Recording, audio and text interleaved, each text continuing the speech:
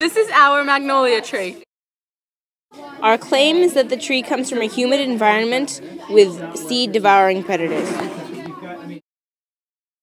On the magnolia tree, the leaves are very broad. The bark is a medium thickness.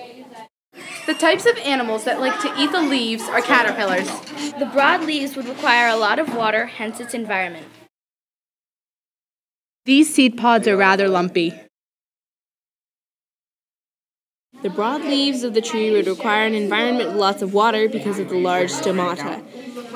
The moderate bark would be good for an environment with not too much heat nor cold or so much sunlight, yet would still help the tree survive through the winter by photosynthesis in the cork skin, and the seed pods would be rather uncomfortable for seed-eating predators to eat.